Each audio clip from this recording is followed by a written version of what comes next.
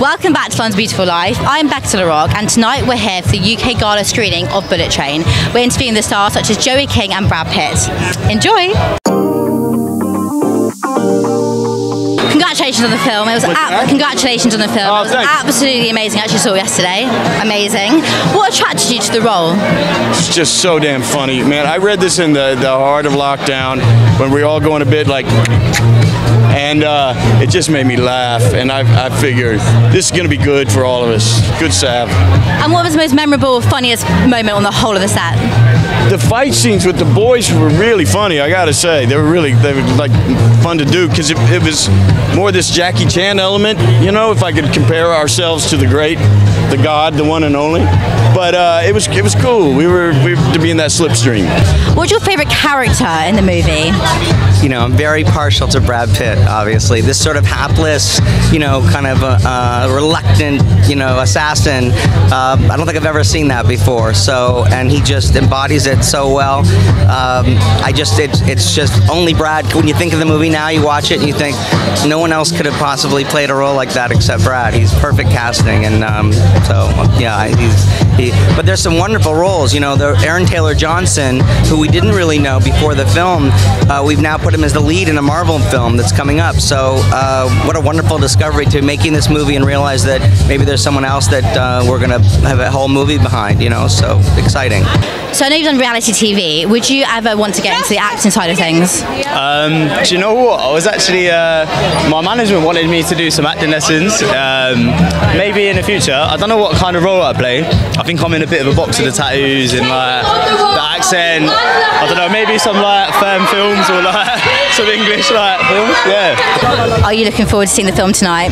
I'm not sure what I'm looking forward more to, like the movie or Brad Pitt, so...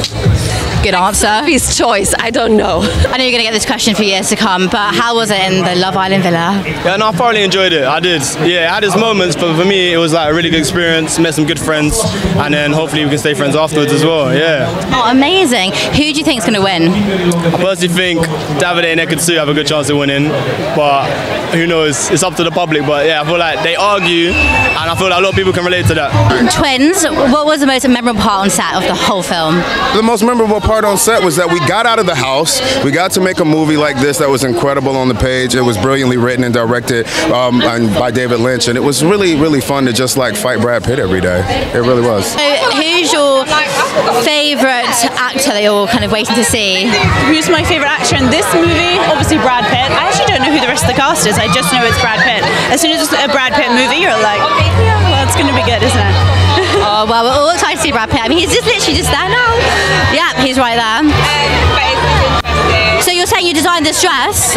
Yeah, tell me more about that. I have a swimwear business, which I've done for 10 years, and now working with different dress designers as collaborating and doing evening gowns. Amazing. It's very stretchy, it's very comfortable. It's the first time wearing it. Well, I love it. Love the colour, love the design. Thank you. So I know you're going to get this all the time, but like, how was Love Island? Have you got any regrets? What was the best part? No regrets whatsoever, and I think that's why I'm so happy to sort of this side of it. Of course, I would love to stay in there longer, but I feel like I had a few challenges. Like obviously, was covered up with someone, went on a date, so I feel like I definitely got a feel for the experience. But yeah. Amazing. Sorry, that was no, don't worry. So who do you think is going to win? Do you know what? I think Davide and Ekin will win, but I do want Gemma and Luca to win. So it's based on a novel, that's right. So what inspired you to create the film in the first place? We actually got it in script phase, so it had already been adapted by Zach Olkowitz and was at Sony. And Brittany Morrissey of Sony, a phenomenal executive, brought it to our attention. We read it, we were like, this is so modern, so wild, so fun. I gave it to David and he was like, okay, we're going to be on a train for 2 hours. How am I going to make this thing exciting and entertaining? And then he did, and he took it on himself, brought a lot of heart to each of the characters, and made it a world that you wanted to escape to. It's part of our relationship. Like Kelly, we identified the material and saw the potential and the challenge of it, and then those challenges bring out creativity. You're on a train for 2 hours. We had to make it interesting, and look, we created this universe, and hopefully it goes on and on and on. I love the fight sequence these two did in the quiet car, you know, and also it was one of the first action scenes we shot at the beginning of the movie, so they set the bar really high, and it comes across really brilliantly, man. I've watched the film film, and I absolutely love your character. Did you find it quite difficult to play? Was it quite a challenge? I loved it. I think it's always so fun to play the villain because it's such a heightened version of reality.